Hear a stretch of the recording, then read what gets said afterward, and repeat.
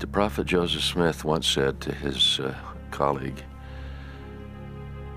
"If you live into the next century, you will see evidence for the Book of Mormon come forth in droves."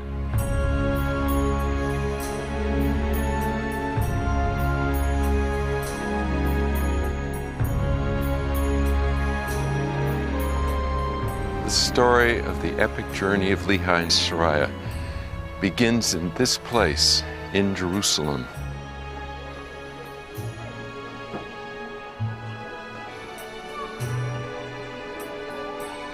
The time of Lehi, the original city of Jerusalem, which was just one hill surrounded by a wall that David and Solomon built. It's a city Lehi could have walked the streets and seen lots of people that he knew every day. They had the temple as the focal point where they could go and offer sacrifices and join in prayers.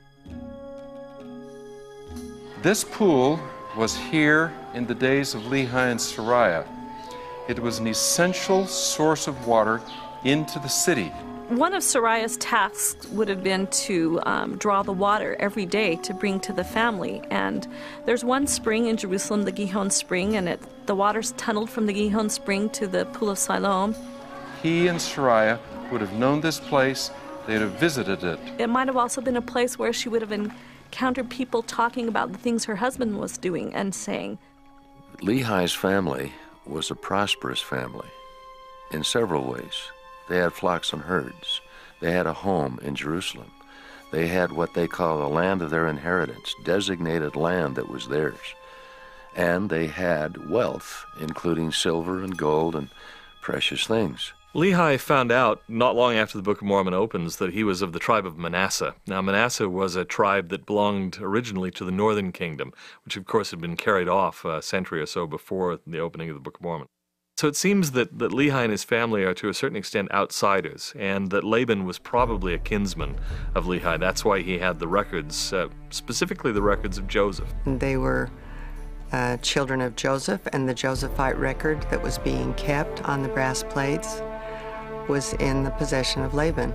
Having them would, of course, be a great status symbol as the leader of the clan or something like that. He is able to command 50 soldiers within the walls of the city of Jerusalem, which means that he is a military officer and a very high-ranking official.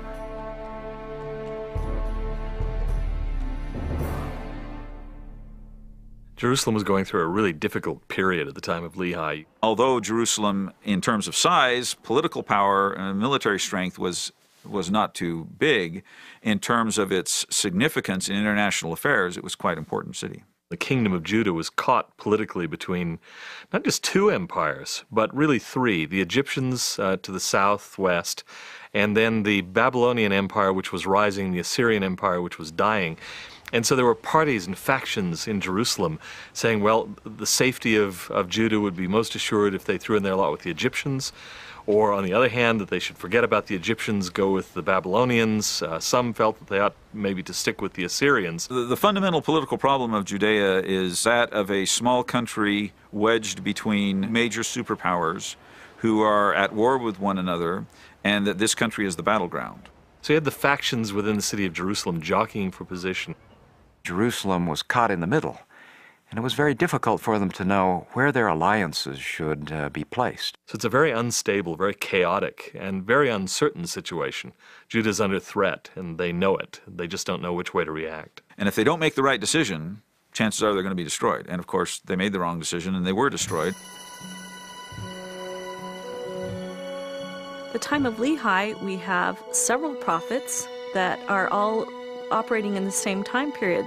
Among those who were Lehi's contemporaries were Zephaniah, Nahum, Habakkuk, and of course the most famous, Jeremiah. There's reason to believe that Lehi may have known Jeremiah personally. All of his ministry was spent in the city, and that's where Lehi's early ministry was spent as well. Included in the number of contemporary prophets were the youths who once lived here and moved to Babylon when the Babylonians took captives. They included Daniel and Ezekiel, both of whom had grown up here in their earliest years, but lived their adult lives far from here in Babylonia. I like to think that the young Daniel and the young Ezekiel would have known Nephi. The city of Jerusalem is a fairly small place. We estimate about 25,000 people. The picture that we get of Jerusalem society on the eve of the destruction of Judah is one of idolatry. That's one of the most common threads in Jeremiah, that people are worshiping any number of other things besides the one true God of Israel. There were several theological changes that were going on in Lehi's day. One of them, I think, was a tendency in some people's minds to want to elevate law above prophecy and the following of the Spirit. We see Jeremiah also hoping that there will be a new covenant written in the hearts of the people. They were performing the outward performances of the law. They were doing their sacrifices. They were keeping the Sabbath day, doing all the things that were easily seen. There's immorality, a great deal of immorality that's going on there. And Jeremiah and Lehi both seem to fulminate against that these people are not living the commandments that they were given. They just didn't keep the law of Moses as they had it at all. There's a great deal about social injustice in Judah, that you had an arrogant ruling class linked with Egypt in a lot of ways. In this sense, Lehi is a very interesting figure because he has those links with Egypt. It's clear that he does. His family comes from that kind of upper crust background. He's got money, he's got the proper education. But unlike other people of his social class, he rejects the reliance on Egypt. And that's what's really striking. They were ignoring the widows and the orphans. They were downtrodden the poor. They weren't sharing of their substance. They're focused on their riches and forgetting God, not living the spirit of the law that was given to them. Lehi's prophecies consisted of two main thrusts.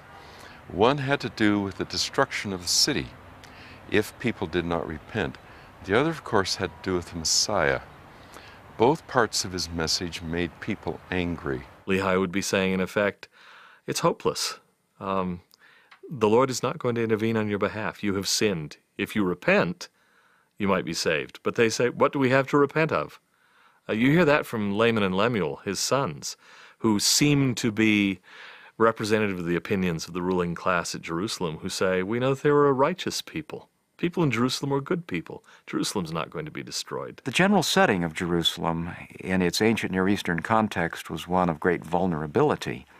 Even though people in Jerusalem tended to be overconfident about their views that God would deliver them again in the future, as he had on other occasions in the past.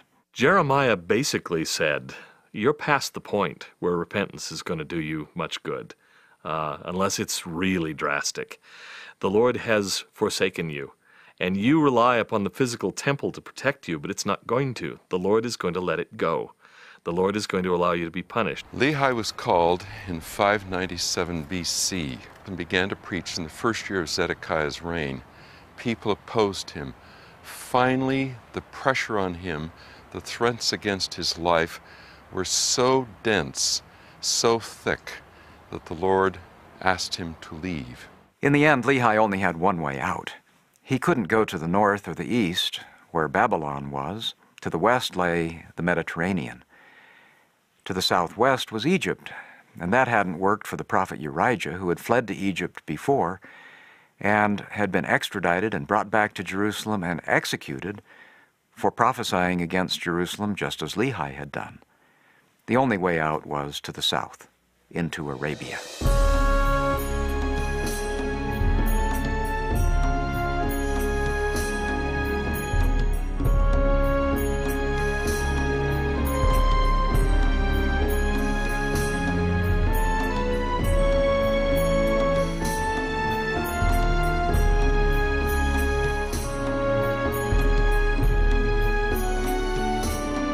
One of the possible routes that Lehi goes takes him down by Arad, where there are still the ruins of a temple.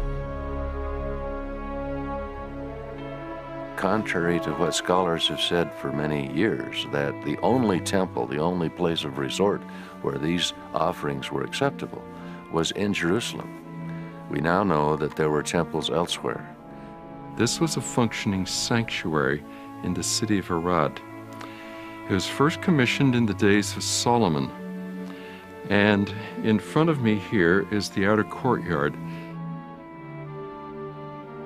Behind me is the holy place, and beyond that is the Holy of Holies, which is flanked by 2 incense altars.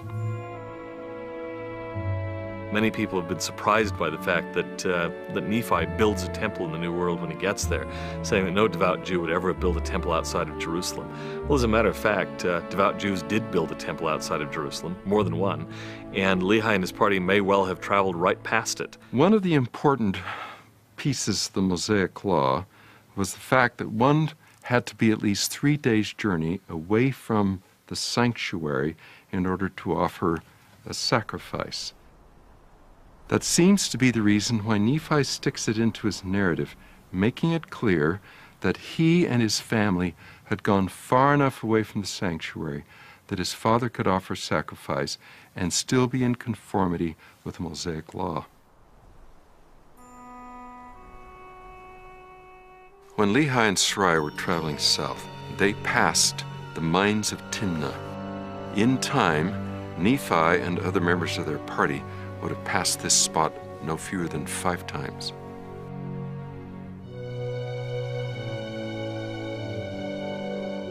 The mines here at Timnah are among the oldest in the world. We know that the Egyptians operated these mines, the famous pharaohs, Ramses, Seti, Merneptah, and others. These mines were operated by the Kingdom of Israel, hence the reference to King Solomon's mines. Those mines had been operating for probably at least 1,000 years, maybe more, before Lehi's time. The mines of Timnah are very, very important. They indicate that the metallurgical activity, metalworking, was a big deal in ancient Israel, had been for a long time. Undoubtedly, these mines and smelting operations were in full bloom at the time Nephi traveled through this valley. He may very well have stopped here on his travels between the Red Sea and Jerusalem, a journey he made 5 times. Nephi, living in Jerusalem, would have been aware of the different quarters of the city where the craftsmen were, and he may very likely have been apprenticed in metallurgy. It may have been that Nephi was able to study, learn, and work ore, maybe as his assignment within the family. This allowed him, of course, to make metal plates and to write on them. He says, I made the plates that I'm writing on. Therefore, we know he was a metallurgist of some ability. There can be no doubt that Nephi was an appreciator of fine metalwork. That was the first thing he noticed about the Liahona, was its fine craftsmanship. He takes the time to tell us what the sword of Laban looked like, so he was impressed with beautiful metalwork. And in the midst of slaying Laban, he took the time to, admire Laban's sword. When he gets to the New World, he sets up making swords, and they're using the sword of Laban as their model. If they did have metallurgical connections, that might have dictated the direction they went. It would be a known route. It would be a place they knew about. If you do metalwork, then you probably know the mines of Timnah at that period. There's no way I think you can avoid the notion that Nephi had an interest in, a talent for, and worked metal.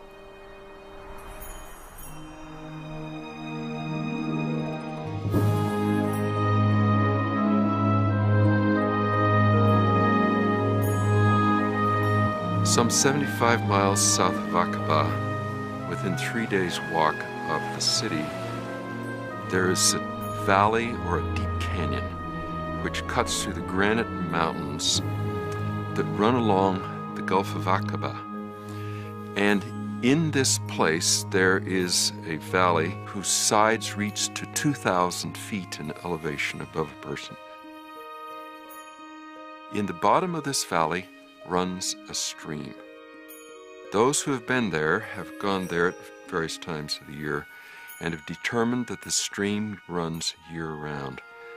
This place, called Wadi Taib al-Ism, looks like the best, perhaps the only candidate for the first camp of Lehi and Sarai. When Lehi offered sacrifices at his base camp, it says that he built an altar of stones.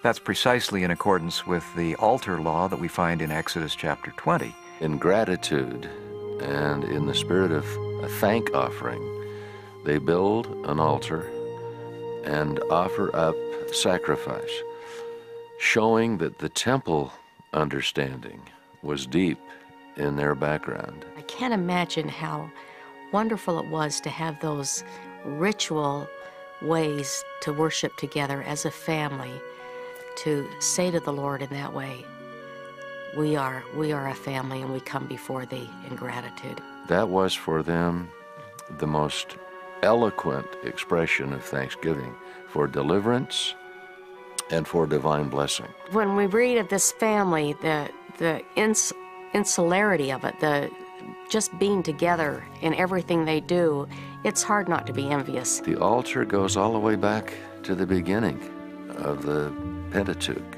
The altar is itself a mini temple.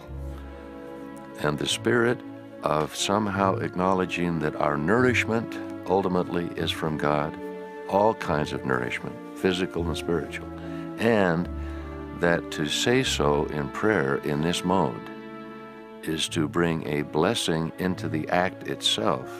And then the partaking is not just an eating, it is a feast which memorializes the power of God and which is attended by His Spirit. And that is a sacramental act.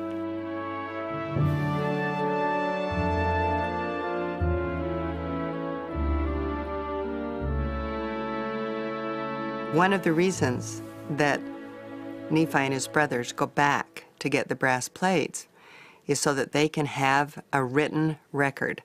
And they know that they can't teach children a language without a written record. Lehi is not only the prophet of this people, he is in residence. He is their patriarch, he is their father, and they gather around, they worship together, they offer sacrifices together, they study the brass plates together. One of the most exciting parts of the Book of Mormon is when the brass plates are delivered to Lehi. He opens them and begins to read. Lehi is in the image of what the brass plates taught them about the ancients and about the chosen family of Abraham. And the role of patriarch for Lehi is the same. And he gets excited when he realizes that he can read his genealogy there. He can read about his fathers there. And of course, that's a record of Josephites because his father ultimately is Joseph. We are to come out of Babylon, which means both confusion and darkness and even idolatry, and not even touch, as it were, the remnants of that. Cut off, literally cut off. That combines with the symbolism of a kind of rebirth, and that's what was happening to the family of Lehi and Sariah.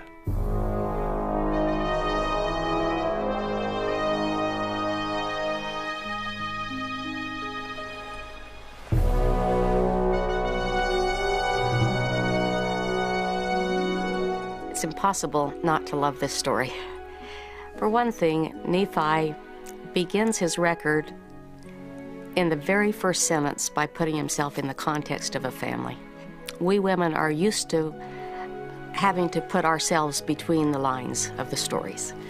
But in this story, we're right there, more obvious than in many stories in the sacred scriptures. Sariah is named, we see what she's doing, we even hear her words from her own mouth several times. Men had power and women had influence. And so the women perhaps were not vocal in public about what they felt and thought.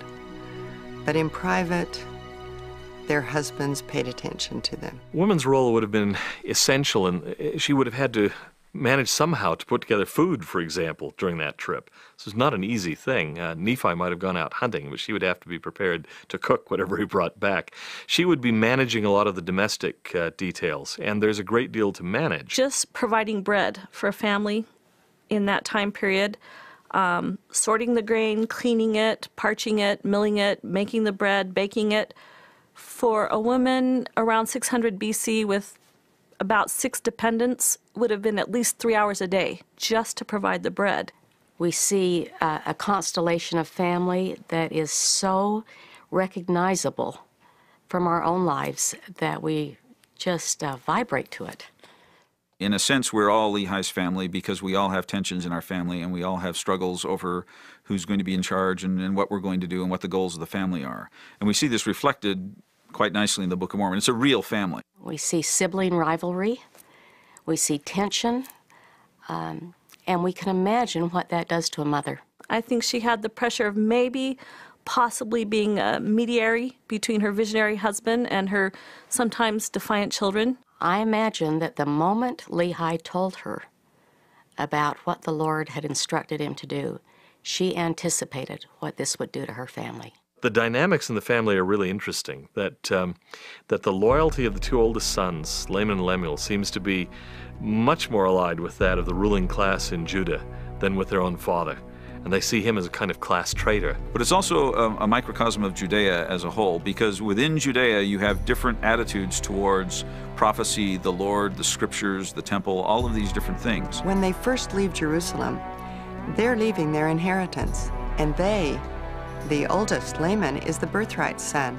He's the one that would receive a double portion if he were staying. They weren't convinced it was wise to leave their possessions. They weren't convinced that Jerusalem would be destroyed, and they weren't convinced there was a better place to go. But you also see another characteristic of Middle Eastern families, and that is the loyalty to the father.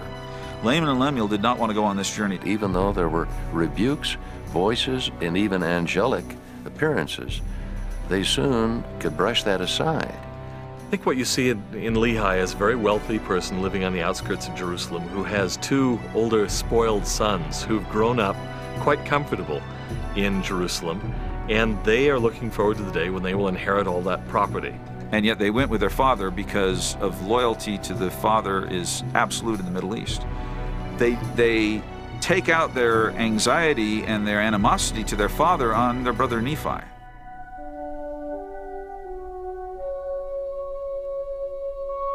A patriarch cares not just for a large posterity, but like Abraham cares that they be like the stars in merit and worth and blessedness. What they see in their father is he's suddenly betrayed their situation. He's become this religious fanatic who's going to take them away from the place that is rightfully theirs, deprive them of all the status and the comforts they're used to. Lehi, Nephi says, pleads with Laman and Lemuel, quote, with all the feelings of a tender parent. The thing that's heartbreaking to me, and women I know who have children like Laman and Lemuel, often take great comfort if they still have a loving relationship with family members. They will say they've left the faith, but we still love one another and we still have a good time together. And there's great comfort in that for the women, but Sariah never even had that. And that breaks my heart for her.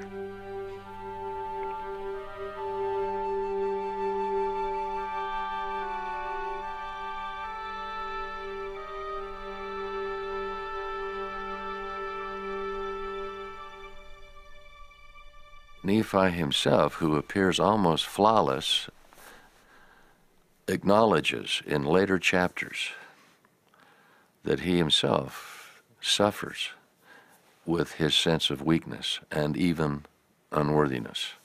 You can't help loving Nephi for his courage and his obedience and his devotion to God. The struggle for fitness and worthiness and divine approval. So even Nephi has his struggles, the dynamic of the inner life.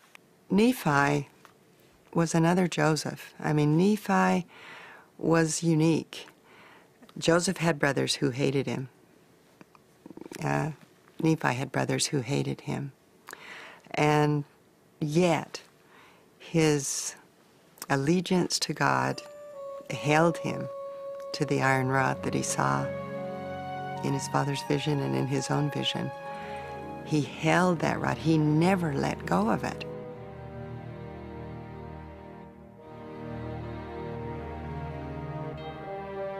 The Book of Mormon begins with a family, but more precisely, with a couple, Lehi and Sariah.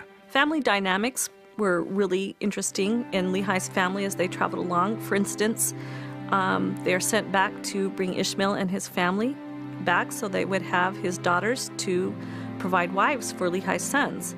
And marriage is a very, very significant event in a family in this time period. It should bring a smile that Laman and Lemuel murmured, complained about going back at all for the plates,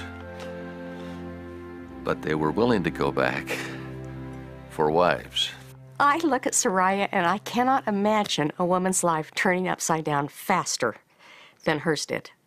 I look at this woman who had wealth, who must have had a network of extended family, a routine of traditions and friends and whatever, stability in Jerusalem, and then to have it turned upside down within the space of so few, even months.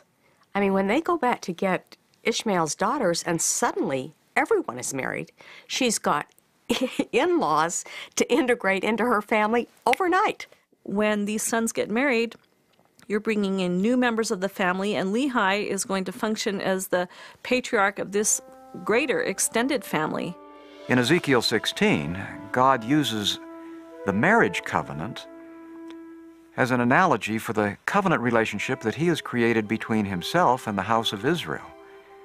Looking behind that analogy, we can see certain elements of this sacred marriage covenant as practiced in ancient Israel.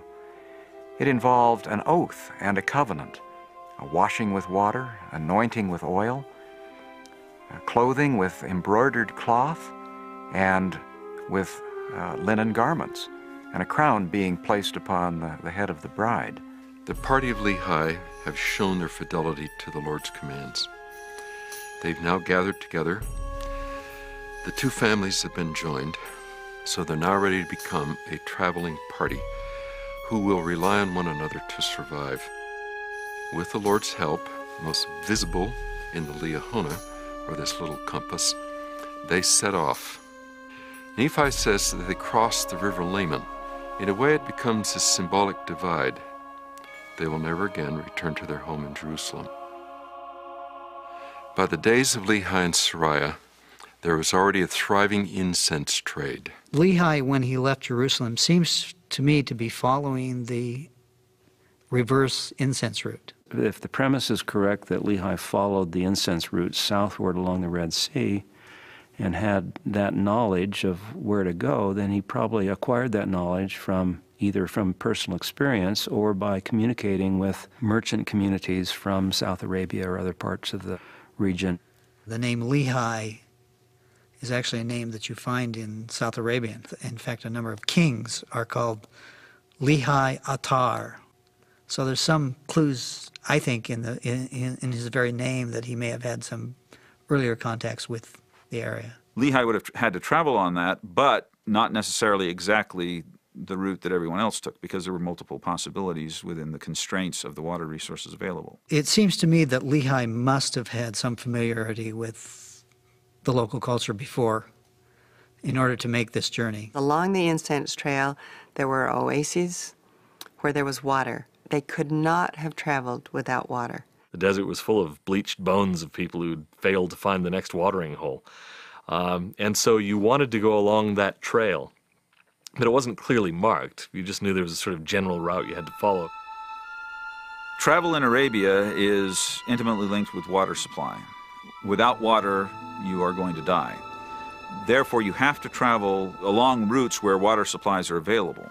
You need always to have somewhere a well or a small creek where you can get water. It was a matter of life and death. The wells were far apart, and so it would take a particularly robust person or persons to make the journey. As they go, it seems as though they begin along the coast of the Red Sea, but eventually they had to come through the mountains. We don't know whether they went through one of the established passes or whether the Liahona led them some other way.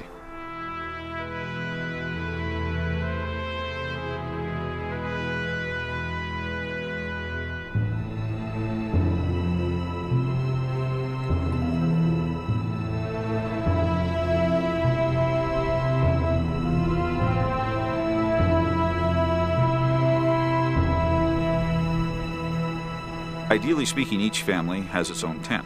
And when the sons get married, they're given their own tent. The technology of tents of goat's hair was probably exactly the same in the time of Abraham, and of course during the time of Lehi. Tent living in traditional Bedouin societies has been a very kind of stable lifestyle, because through trial and error over the centuries, the Bedouins have discovered the best way to do this. The tents that are mentioned so often when Nephi says, "And my father dwelt in a tent," were, I would think, very similar to the tents of Bedouin today. The way they made tents was kind of interesting. You would weave generally camel's hair or sheep's hair. On these, you'd weave these long panels of cloth and then sew them together into tents. So as the travel progressed, the women would be weaving on these small little looms, creating these big strips of cloth that could then be bound together, tied up, and make new tents.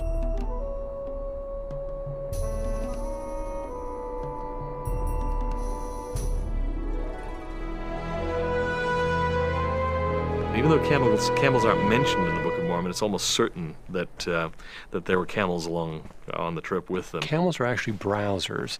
So the difference here is that they don't require a lot of grass. They don't require a lot of vegetation growing on the ground. The other unique quality about camels is that they can go long distances between feedings, so they don't have to eat every day. The hump of a camel is mostly composed of fat, not water. That allows them to go long distances without a lot of food.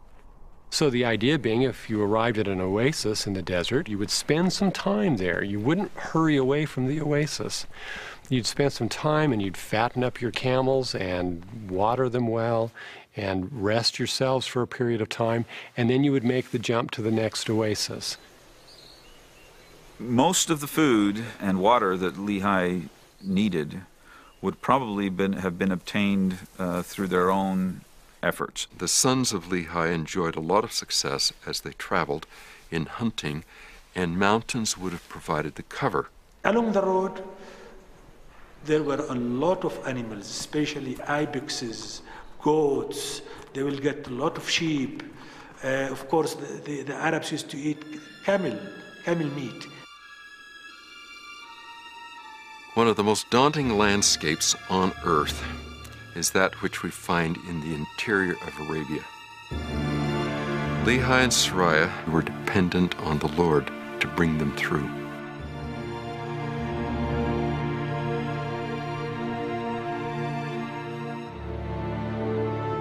I believe that it took them about a year to go from their first base camp down to Nahum. The reason is because that's when Nephi mentions the birth of the first children.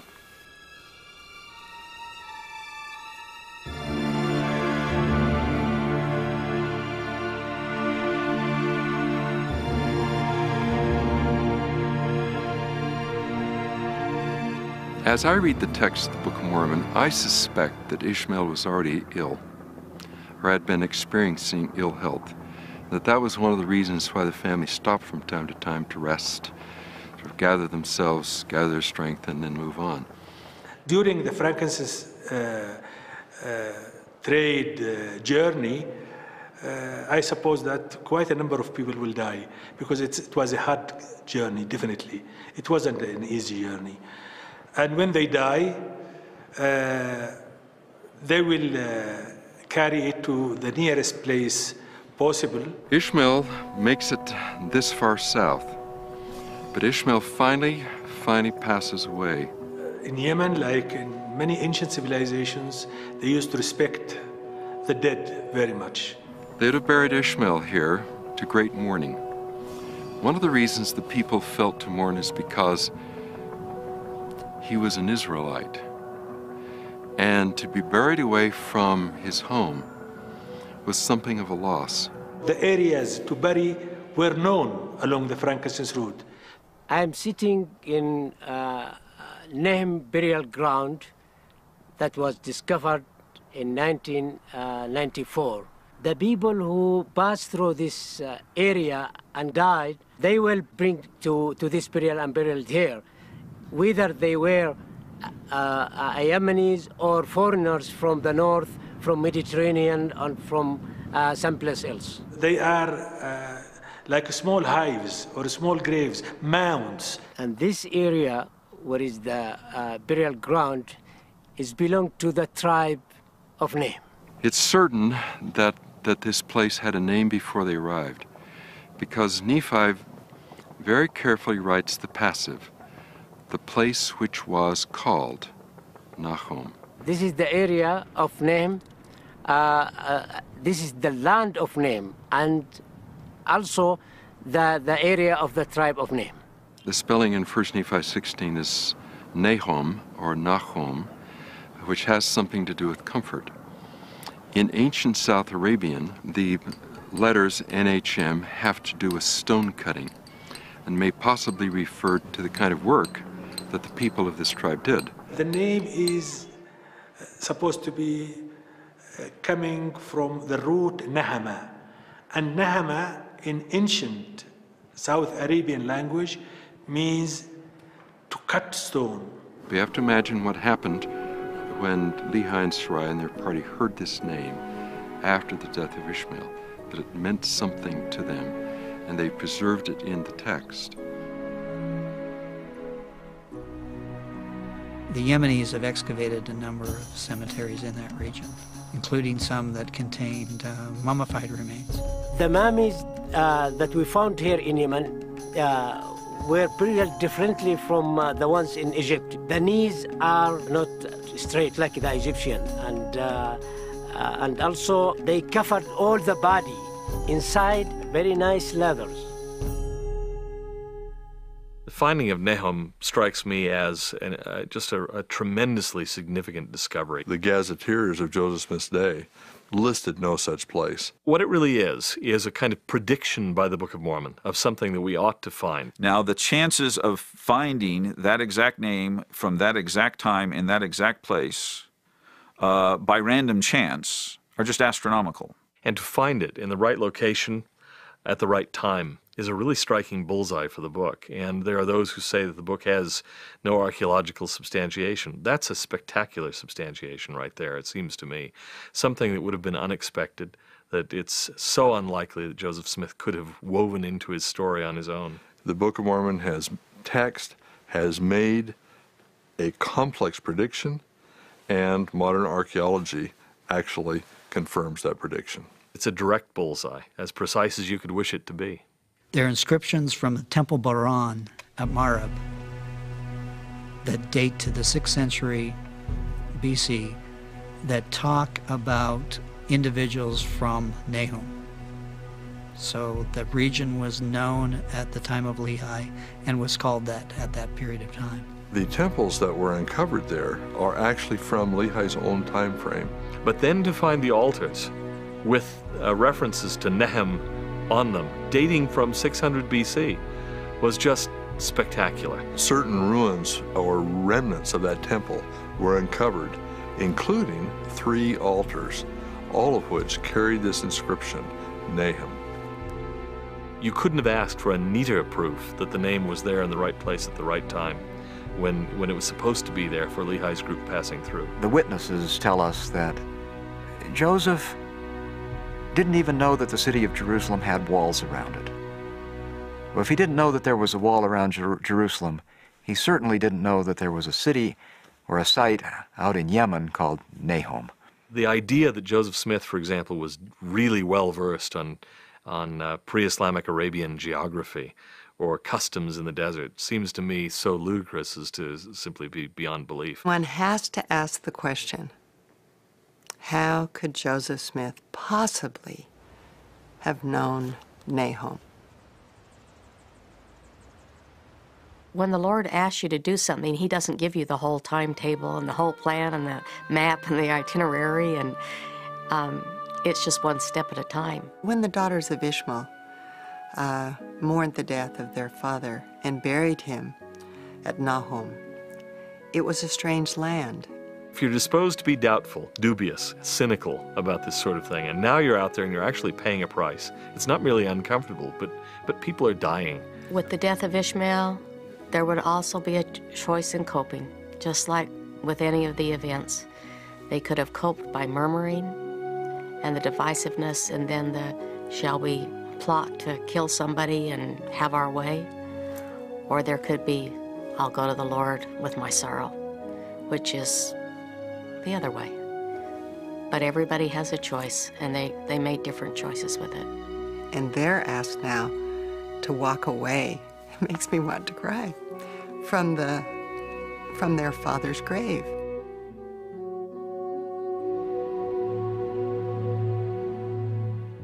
Sometimes we need to look at it, if we can, from the standpoint of Laman and Lemuel and the children of Ishmael and so on. It's very easy, sitting comfortably as we do, to say, well, they shouldn't have murmured. They should have understood. But how would we feel being taken away from our comfortable home, led out into the middle of nowhere by a visionary? And we find ourselves starting to pay this really high price for it. So they mourned, and it would have been a very difficult time for them. And then to leave, to go away from that place, never to return again, would have been very difficult because they were tied by their religious practice to the graves of their ancestors.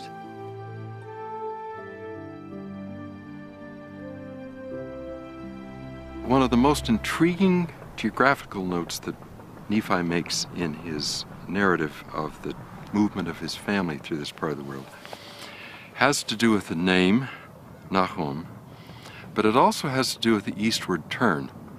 It seems as though his note about the eastward turn tells us, one, that his family is traveling along or shadowing the incense trail, and two, that he knew about this turn. From the Nahum tribal area eastward, the family will run into Moab. That's where they'll come. That's where all the roads are going. And they would come to this grand city.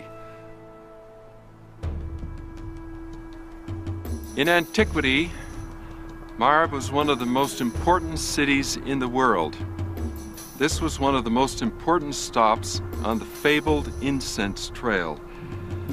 Moab also became the city of one of the most famous temples known in the ancient world, the so-called Mahram Bilqis, named after the legendary Queen of Sheba.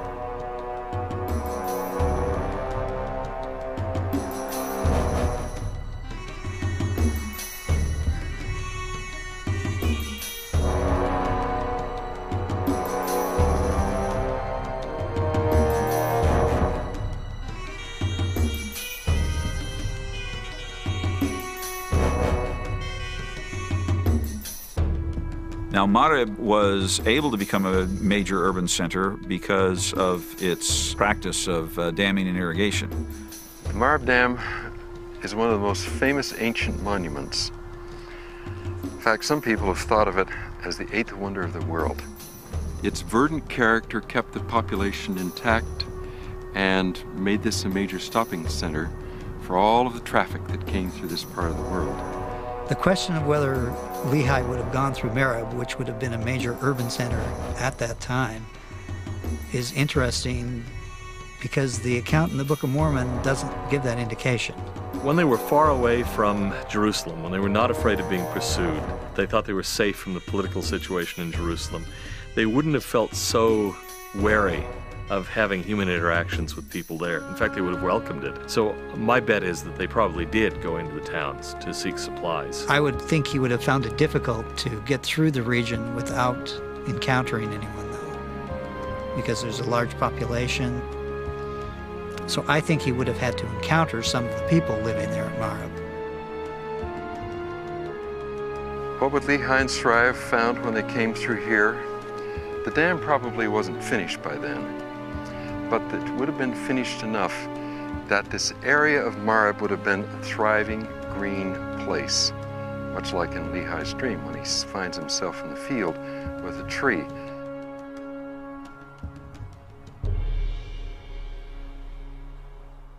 In Joseph Smith's day, very few educated people would have been aware of the civilization that once thrived in northeastern Yemen. It's interesting that we don't find accounts of Lehi interacting with anybody in Arabia.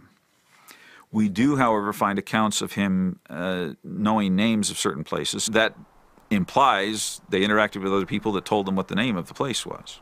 I think it's very doubtful that Lehi went the entire length of the frankincense trail without encountering people. Although he wouldn't have encountered very many. We shouldn't be thinking of it as a fairly densely populated area, but you would have run into some from time to time.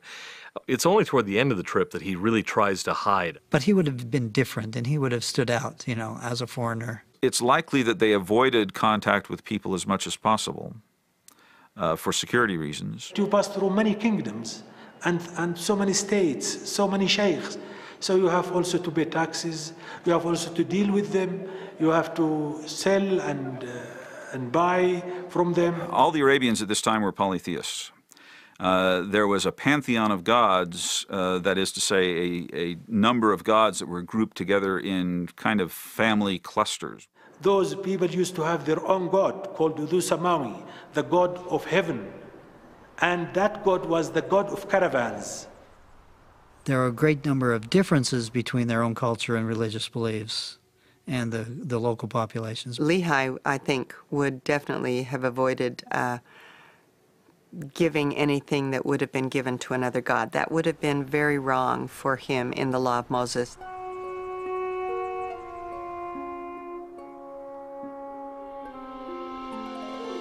When the family leaves the Marib area, they could go straight eastward, but it's a daunting task to go that far without water. Instead, I believe, they turned southeastward towards Timnah. This is the gate of the city of Timnah. Here is the temple of Timnah, of the people of Timnah, and called the temple of the god Am. Timnah was the capital city of the Catabanian kingdom. It was a main stopping place for caravans that came from the east. There were laws which governed their entry, and they're actually inscribed right here on the sides of the entry to the city. Did Lehi and Sariah and their party pass through this area? In my opinion, yes. I think it's the only place they could have come and been able to get water. That's the key thing on this journey.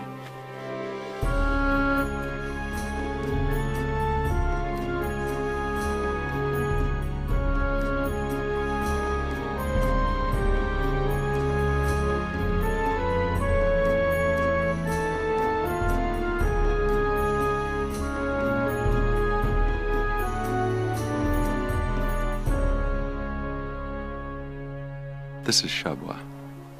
Pliny, the elder who lived in the 1st century AD, said that this city possessed 60 temples. This place flourished because of the incense trade. It was wealthy. People here had a lot of goods. Beautiful buildings arose. Nephi describes that his family turned nearly eastward. And from the tribal area of Nehim, and also from Marib, Shabwa lies in an eastward trajectory across the desert. I fully believe that Lehi and Sariah passed through here. The city would have been a hub of activity. Had they come inside the city, they would have found it full of life. It would have offered them refreshment. It would have offered them time to sort of gather themselves, gather their strength. It was the last green place before they continued further to the east.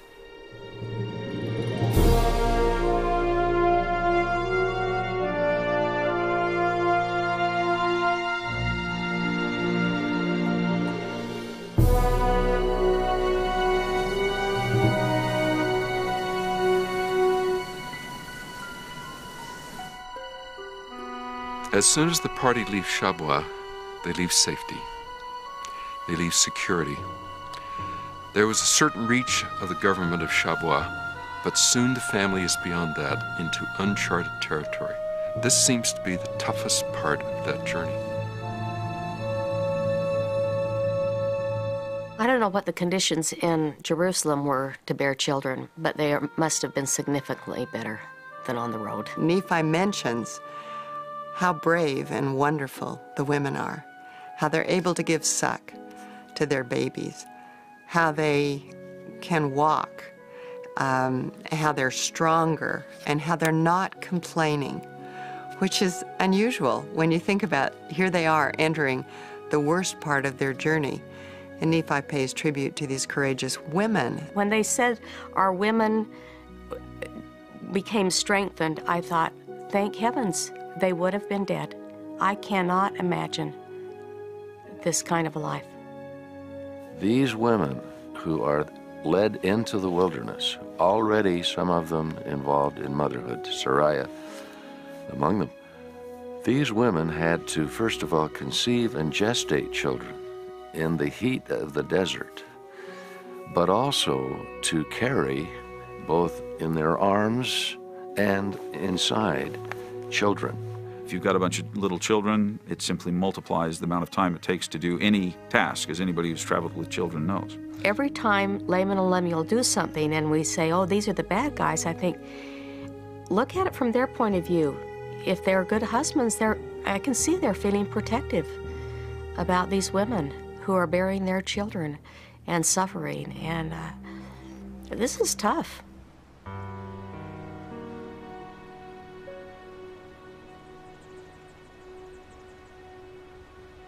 Everything that Lehi and his group would have been valuable to a group of people living in a very remote area that was not only slightly lawless, but totally lawless. They would have been going through a region that was entirely tribal, where there was no law, where there was no control by any government or state. These tribes lived in a state, in some ways, of perpetual warfare with one another. It wasn't always open warfare, but it was always ready to break out. And if you don't belong to any tribe at all, you're just an intruder coming through the area, then you may have no allies at all.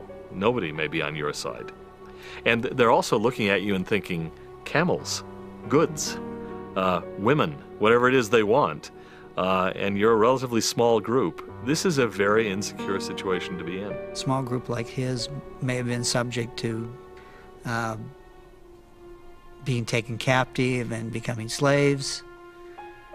They were of different religious faith, obviously, than the people that were there, and so they would have been looked upon as foreigners who would have been fair game. The one thing that kept order out there was the ability to get vengeance if someone did something to you. But Lehi didn't represent a tribe. There would be no one to avenge his death if anything happened to him, no one to avenge any theft or anything of that kind. He was as vulnerable as could be. He was traveling on his own through this terribly empty place. And at that point, apparently, the determination was, by the Lord, this is just too unsafe to risk drawing anybody's attention. You have to slip through here as unobtrusively as you possibly can. And so they don't even build fires. What will we have for breakfast this morning? Answer, raw meat. When Nephi is explaining how proud he is of the travelers, particularly the women, he describes how now they're able to eat raw meat. And it's sweet to them, he says. Sweet to them. Only God could do that. The Liahona becomes their guide. They've left the incense trail, and now they're on their own, going through what is called now the empty quarter. They're going in an area that no one in his right mind would have gone. It's this space in the Arabian desert. Out in a wilderness where you can barely survive 4 or 5 hours without water.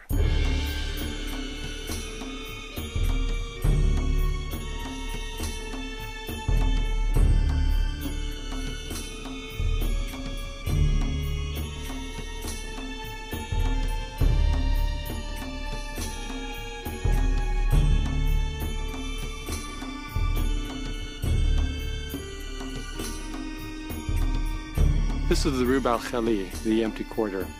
It lives up to its name because of the lack of vegetation in this part of the world. The heat is terrible. We can hardly imagine it. Constantly sapping your strength, dehydrating you, is a truly terrible thing. And the temperatures rise to very, very high levels. You deal with the threat of sands, which can kill also anybody or cover anybody under the sand. And when they come very strong. Sandstorms would be terrible. They're not just minor affairs. They can be choking. I can't imagine anything that would be more stressful to deal with as you curled up next to a camel with your cloak over your face and tried to wait it out. The reality of an environment that is always there, always hostile, is something that is so hard for the modern reader to appreciate, but constituted the basic reality with which Nephi and his family struggled day after day. Instead of the journey being encouraging in that it gets easier, it gets harder.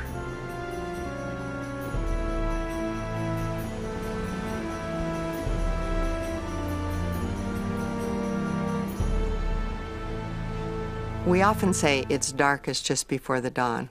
We sometimes think that some of our greatest blessings come after some of our most difficult trials.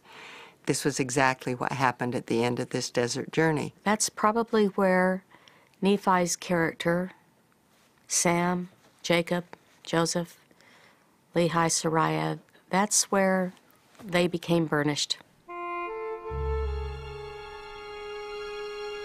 This desert crossing was a furnace of afflictions.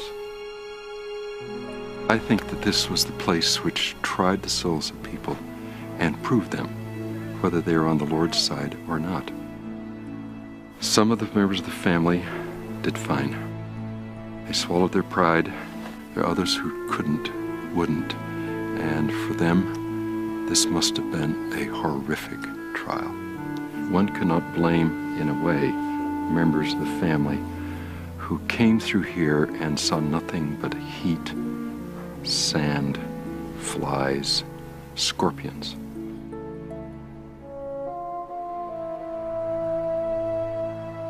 Yet, for those who would pass it, who would pass the test, God had formed them in his crucible, had shaped them and molded them so that they are ready to begin another people of God. In Joseph Smith's time, the entire educated world, Europe and America, believed that the Arabian Peninsula was just one big desert that went from one sea coast to the other. And for Joseph to describe inland routes of travel, but especially fertile places like the Bountiful that he described, was really quite foreign to what would have been expected and extremely dubious. So to find places that look just like that turns out to be really quite remarkable. In this satellite photo of Arabia, one sees one little green band of vegetation. That is the Dhofar area of Oman. It lies almost exactly east of the Nahum tribal area. Within that island of greenery on the south coast of Arabia is Bountiful.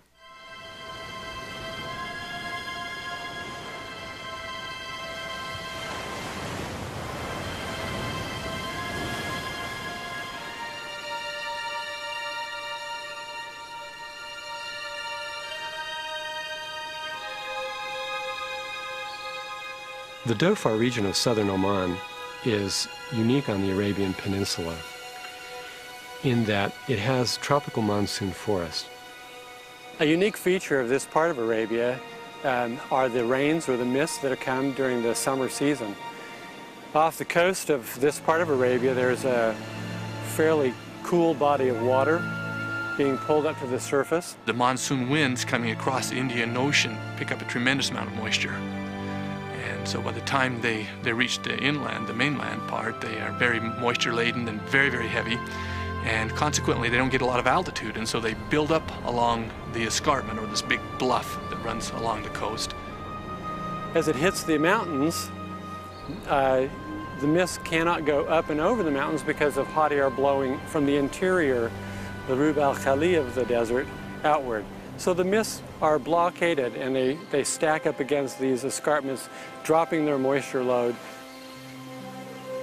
In contrast to the green of these hills, just a few kilometers to the other side is the interior desert and ultimately the Rub al-Khali, the dry desert. It's just absolutely isolated with the desert behind and the ocean on the other side. There is nothing to the east or to the west that compares with it. This is truly an island of tropical vegetation in the whole of the Arabian Peninsula. When you look at the southern coast of Oman through that Dhofar area, there's a small handful of places that conceivably might have been a bountiful, but only 2 of those stand out as reasonable possibilities. On the east end of the Dhofar, we have Korori. On the extreme west end of this is Wadi Sheikh. This is Korori. It takes its name from the bay which is behind me, called Kor in this part of the world. It's attractive for a number of reasons. For one thing, there's a deep port, as it were, a place where one could build a ship out of the wind, out of the heavy surf of the monsoon season. In my mind, of these 2 possibilities, the Wadi Sheikh meets Nephi's bountiful description even better than Korori. A wadi is where a river comes out to the coast through the mountains. When you come down that wadi, that is just desolate. I mean, the rocks stand out much more than any of the plant life. And then, just like a line was drawn across the wadi, all of a sudden you have green growth. What they would have seen were green forest carpeting the hillsides, the mountains surrounding the coastal plain. This would have been just an amazing sight to someone that had spent 8 years in that empty quarter of the Arabian Peninsula. Coming into a tropical forest, it had to have been astonishing to them.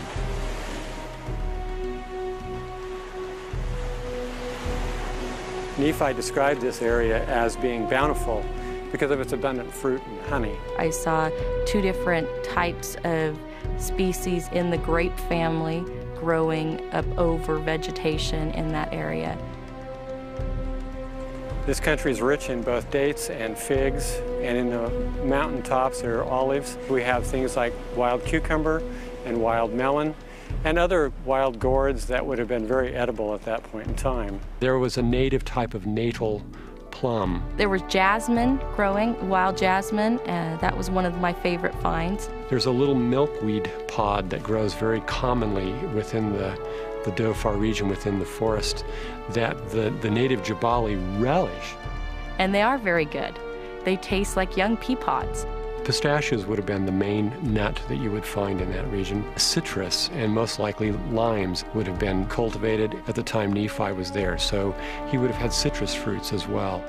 The species diversity is unreal in that region. So there's a whole variety of fruits that would have been present at the time that he would have had easy access to.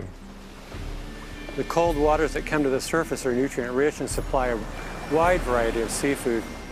In the escarpment mountains up here, there are, in the cliffs, there are cavities in which there are honeybees that nest. The wild bees would build their hives often in the face of the cliffs of the escarpment. Based on the vegetation, there appeared to be quite a few things that looked bee pollinated to me. Making honey requires vegetation. It requires plants that depend upon bees for pollination. There were many of the species that were producing copious amounts of pollen and also copious amounts of nectar. The abundant wildflowers here led to a lot of honey being produced. And even today, the natives, the local people, will scale down the cliffs with ropes and gather the honey out of the caverns. Nephi's description of Bountiful as being fruitful, as being a land rich in honey, absolutely accurate.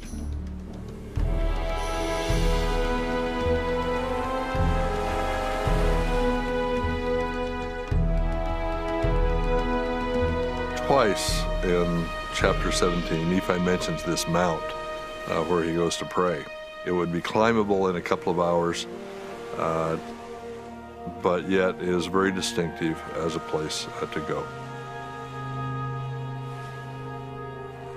Nephi tells us at some length about the difficulties he has with his older brothers. As he says in the text, they tried to kill him by throwing him into the sea.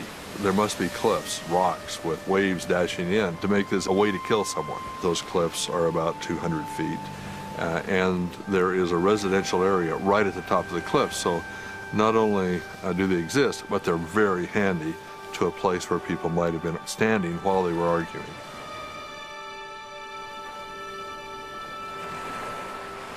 Bountiful was not the end of the journey. We don't know how soon the Lord came to Nephi, but it's clear that he wanted them to go farther, which now brings Nephi to build the ship. The ships that we know that they were using at the time in the region are most likely to have been shallow draft vessels that were used just for going along the coast, rather than deep draught vessels that you would use in the open ocean. One of the clearest indicators of shipping along the southern coast of Arabia comes in the form of cave paintings. Because of the writings, ancient writings existed close to the ships and to other paintings, we don't think it is less than 2,500 years old. 2,500 years ago, these things were painted there. We have to remember that in the time of Nephi, that most of the trading was done by sea. We know that the Lord showed Nephi how to build the boat, but he may have had some previous knowledge of boat building by observing boats that were being built along the coast of Israel, or possibly boats that were being used on the Red Sea. So Nephi would have seen the types of ships that they were using there, and obviously he built a different kind of vessel. Now we must recognize that Nephi had some shipbuilding empirical knowledge. He must have seen ships being constructed on his journeys. Nephi's statement is always intrigued me, where he said that he did not build his ship after the manner of men. Clearly, he had seen shipbuilding. The ship, as a technological device, was the greatest technology that man could build at this time, or any time throughout man's history. What a feat it was for him to actually undertake this.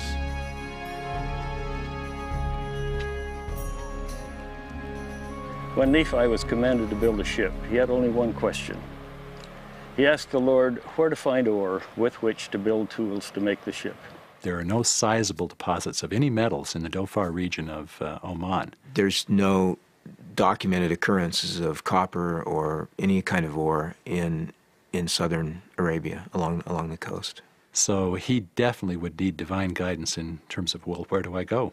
There's really only two places along this coast, this large area here, and another small one near Wadi Sheikh, where there is really any iron ore at all. It seems to me that he knew what to do with the ore once he found it. We have veins of iron ore coming up through the metamorphic rock right to the surface of the ground. And so collecting it would have been no problem at all. The unique thing about this deposit is that it's come from so deep and it's very well exposed on the surface. What makes it unique is that there is very soft, pulverant limonite, which is iron with a little bit of water in the structure, and then there's also iron carbonate. This is remarkable because by having those two things occur in the same rock, you have an iron ore that is much more easily smelted. Near the surface, that iron carbonate will break down or weather to form iron oxide. And iron oxide is the desirable ore. I have never seen any ore, any iron ore like this, any place in the world. To me, the Lord did everything possible to make this easy to use. This was the ideal mixture for a layman. You just have to go dig it up with your hands, and it's ready to go. The iron ore is highly concentrated, and so not only would it have been easy for him to see and collect, it would have been easy for him to make a tool from these raw materials. You could collect enough iron ore in a matter of a few minutes to make all the tools you would want. The shaping of the iron into the actual tools would simply involve a process of heating and reheating and pounding with a hammer until you got the shape you wanted. Once he reached the New World, he talks about various kinds of metals that they worked and that they were there in abundance. So Nephi was definitely interested in geology, finding metals, metallurgy, making things. I think he must have been very skilled. The blacksmiths of the early West did exactly what Nephi did. The fact that in Bountiful there are these two ore deposits is amazing to me. And the fact that Joseph Smith had no way of knowing that.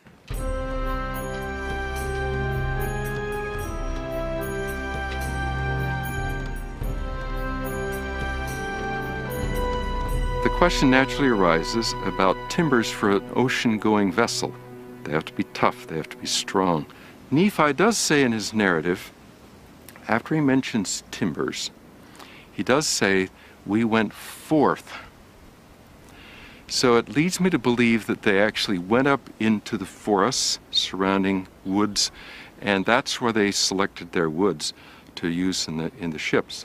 In this region, however, there is a unique group of trees that are often referred to as umbrella trees that grow quite tall with a straight trunk and have long been known as a source of timber for the local people. There's lots of different kinds of acacia that grow there, and it's a very, very strong wood, and it would have made excellent wood for the ribs. The forest itself is not terribly tall. Most of the trees stay fairly short, but other trees such as boskia or lania or other trees such as that would have potentially provided fairly sizable timbers.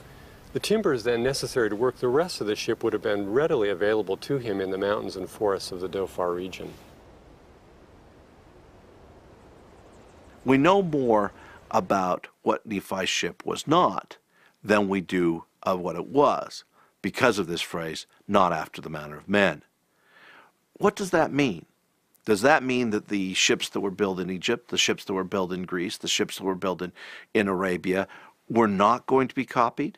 There's a clear indicator in the language of chapter 17 of 1 Nephi that Nephi received a vision of his boat, of his ship. Naturally, Nephi has the advantage of the Lord's instruction, certainly in overall design, maybe even in building techniques. What finally took Columbus's ships across the Atlantic was a deep, tall hull. The deep, tall hull had to be built skeleton first. This was not done regularly at the time of Nephi. Is this what Nephi means when he says that he did not build it after the manner of men? The manner of men were building the hull first and then adding the skeleton. Building the skeleton first would have meant that Nephi's ship could have been taller and also deeper into the water. That Nephi, in fact, turned it around and built the skeleton first and then added the hull. This, in fact, would be the innovation. All of the ships that we see in the region during this period have either a single or dual rudder systems that run down the side of the ship near to the stern. The rudder was of huge importance while sailing over open seas, because it was the rudder that would be used to tack the vessel to pick up wind, or in fact to get the vessel out of danger if a squall was to come up all of a sudden. If you did not have good, efficient rudders, the ship would founder. When we look at Nephi's ship, he must have had the dual rudder system. A single rudder would not have been able to control a vessel on the open ocean. Nephi mentions nothing about the sails themselves. He does tell us that he sailed the vessel, but he mentions nothing about these sails. So probably they were not different. They did not have either the curious workmanship or the difference that he prescribes to the vessel itself. Nephi's vessel must have had a large rectangular sail. There's a small dwarf palm that grows here in these mountains. It makes a very fine, excellent cordage. One of the unique features of that particular type of rope is that, unlike other ropes which degrade when exposed to water, the dwarf palm rope actually strengthens and toughens when exposed to water. Book of Mormon scholars have often talked about how large this ship had to be. Space is a modern luxury. We know that pre-modern peoples did not have the concerns about space that we do. We focus on the idea of time, of speed, of space, luxuries, in fact, to pre-modern peoples. Pre-modern technology was much more utilitarian. And so the notion that you needed to have a large amount of space for a family or a person was simply not the case. I feel that the Nephi ship need not have been longer than 35 or 40 feet. How long might it have taken? Minimum 2 to 3 years. We know that Nephi never doubted when the Lord came down and told him to build a naval vessel of this sort. We know, however, that his brothers were full of doubt. Certainly, they recognized that Nephi was not a trained shipbuilder. At the end of the project, everyone was impressed, including and especially those who resisted helping Nephi early on. We do know that at the end, that Laman looks at the vessel and goes, wow, that's pretty awesome. You've done a pretty good job. And for a compliment from his brother, that must have been a pretty impressive vessel.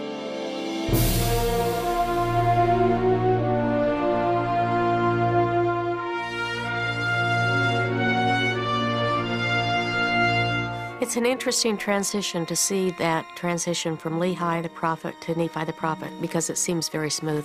We don't see him turning over anything. We don't see any formal exchange. Nephi's own wonderful personality makes it possible for him to take the laughter of his brothers and the derision of his brothers. You build a ship? What do you mean? And just moves through, just does what needs to be done. Nephi is almost unreal. You cannot even imagine, time after time, every time he meets anything, he just blossoms before us. He just, he's almost miraculous in the way he meets challenges. On the ship, when his brothers tie him up and threaten to kill him, his faith is like a light. I mean, it cuts through all the darkness of his brothers. And he's so loving, he is so kind, he's so forgiving. He's the Joseph kind of example. And being a son of Joseph, that makes perfectly good sense. There is not one instance in any of their interactions where they are not pointing everyone toward the Lord. That Nephi is not asking them to follow him. He's asking them to follow God. Lehi is not asking them to follow Nephi. He's asking them to follow God. After we get over the simple awe that anyone has that Nephi could have built such a technological device with such limited knowledge, then we have to make him the captain of the ship. We have to actually say, okay, Nephi, now you have to sail the ship. You have to be the captain. No one else on there knew how to sail it. Nephi did. Nephi's bravery is something else. His knowledge of this becomes something significant and no doubt divinely inspired.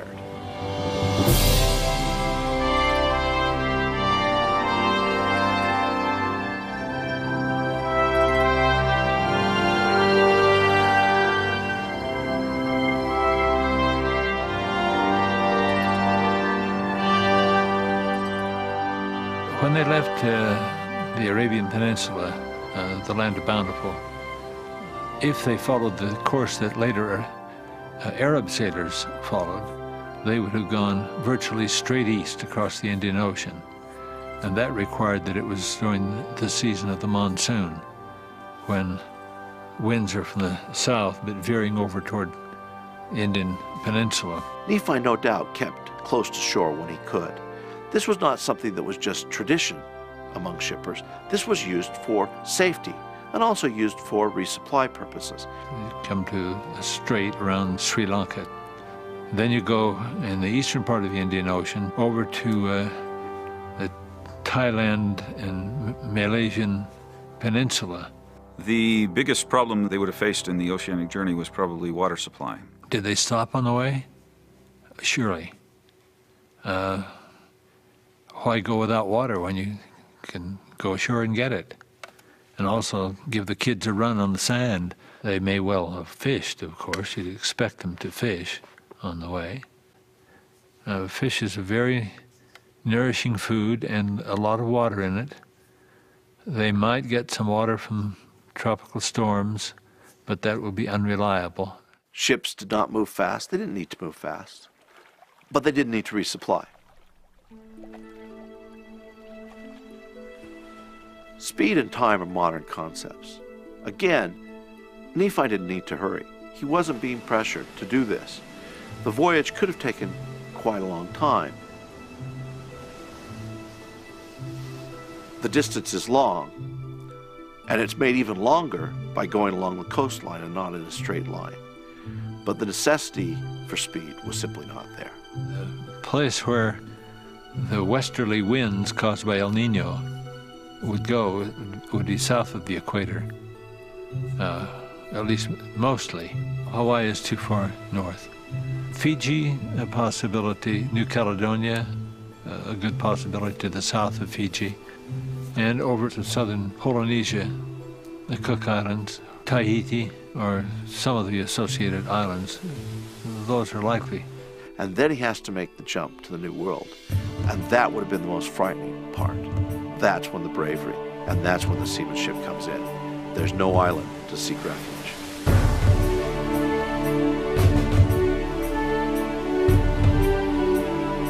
My view is that they landed on the coast of Guatemala, possibly El Salvador, but I can't come any closer than that.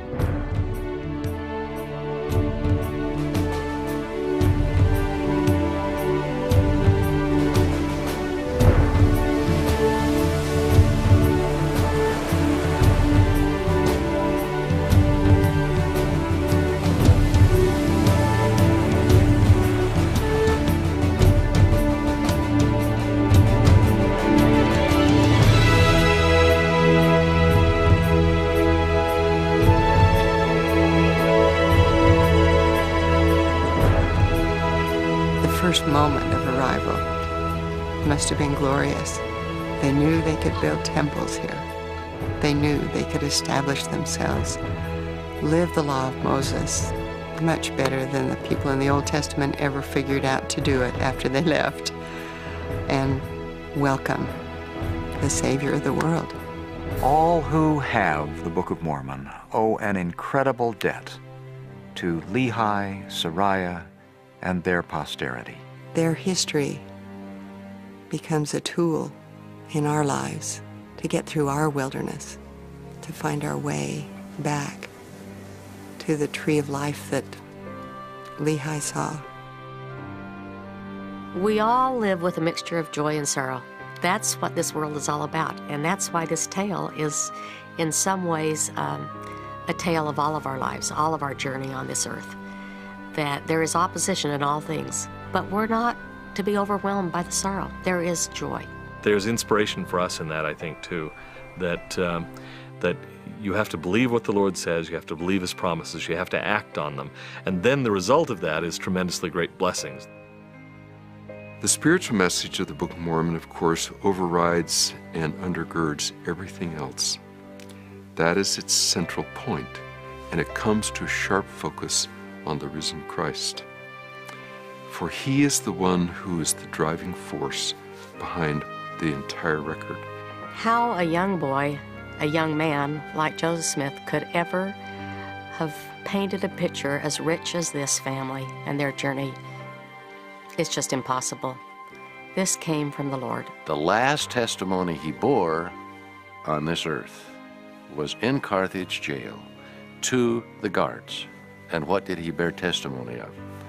The Book of Mormon.